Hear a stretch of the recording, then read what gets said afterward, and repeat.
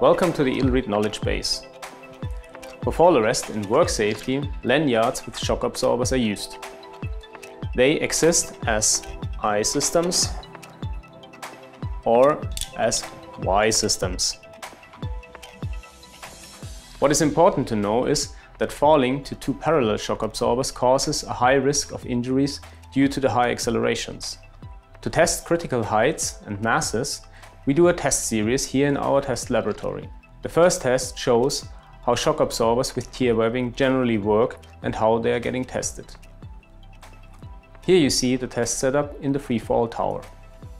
A mass of 100 kilograms falls from 4 meter falling height to this catch plate. The catch plate is connected by the shock absorber with the load cell. Here we see how the mass hits the catch plate, the tear webbing breaks open and by that absorbs the energy. Here we see the force time graph of the test. The maximum force lies at 4.8 kN, which is created by this single peak.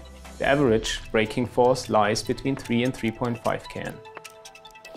According to the European standard, the maximum force shall not exceed 6 kN. Now we test a setup with two shock absorbers in I systems that are getting used parallel. We use a lanyard of 50 cm to simulate a height difference of the two attachment points. Now the first absorber can open for 50 cm, then the second absorber is getting loaded and starts to break open as well.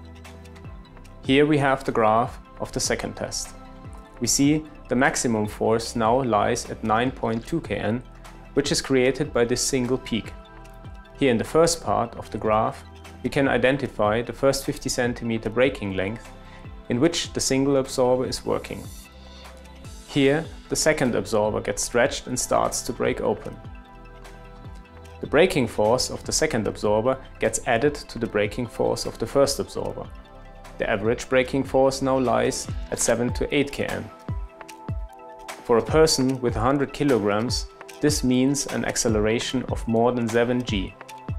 Injuries due to the high accelerations are more than likely. The best solution to avoid this problem is the use of a Y lanyard absorber. These systems also include two lanyard arms and therefore allow point-to-point progression. But in the event of a fall, in any case, only one absorber gets loaded and the braking force therefore stays constant. Also, the distance between the anchor points does not influence the braking force.